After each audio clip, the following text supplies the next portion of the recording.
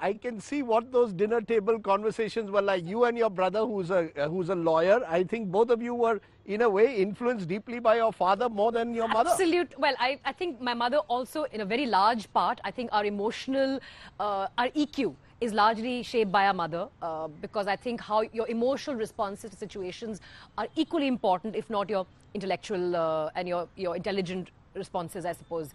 But I think, even on issues like this, you know, there's a constant disagreement. I mean, as far as foreign policy and military matters are concerned, I'm slightly right of center, and my father is, you know, has slightly different views, and we've been encouraged to have these views, Rajdeep. And about role modelship, both Sherbir and I have been lucky that we've never had to look outside for a role model, because we've had a father who's an intellectual giant, and who doesn't just tell you things. He just he's always taught by example.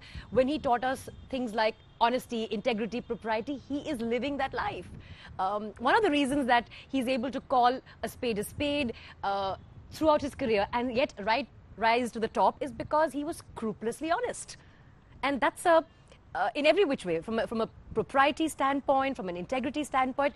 No, he was demonstrating what it is like to be that way. He wasn't telling us be honest, but not being honest on the side. And he encouraged debate fully. All the time. You could be a dissenter, right? We could, you yes, something that's not quite popular in India, but right now. You didn't have to follow General Saab. You didn't have to no, say... No, we didn't have to. We didn't have to. In fact, on Twitter itself, I think some people, my friends on the right side, take great pleasure in pointing father and daughter. Oh, daughter thinks this and father thinks this. And the thing is, you know, we are two individuals who may have the same DNA, but the viewpoint on certain issues can slightly diverge, and we've always been encouraged to have a distinctive viewpoint. Because, you know, what we are missing in the world today is nuance.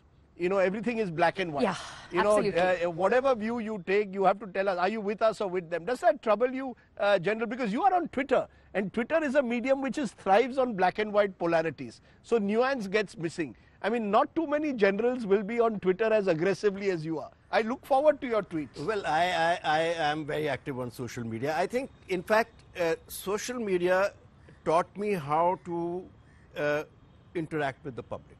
Till then, I was leading a cocoon life. Till 2009, August, in fact. She put me onto Twitter. I was leading a cocoon life.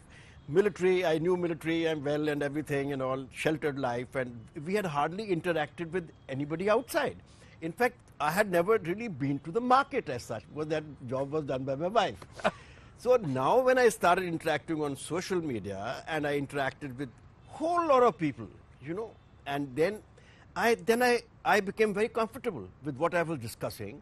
And then my pet refrains, of course, dissent. In the army also, dissent is not offense. We agree to disagree. So I learnt all that, and I have thoroughly enjoyed it. In fact, I think it has made my personality grow. Social media made my personality grow. In fact, social media put me onto writing. So he's reinvented himself. Simplify, also reinvented. But, you know, I must tell you here, how much resistance to the idea of writing, Rajdeep?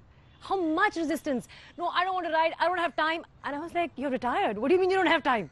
No, but I get the sense this is a family which believes in reinvention. I mean, you're married to a pilot, but you're a certified pilot yourself. So you've taken the time off over the years to do lots of things with life. Do you believe that's the way you keep yourself energized, by constantly reinventing, whether as a writer and an author or whether in different roles as you do? I think as an individual, if you don't grow, and again, this is a very different line spoken as as somebody who's been around 20 years, and what I spoke as a Miss India, that, oh, it's very important to grow, and it's important to keep evolving.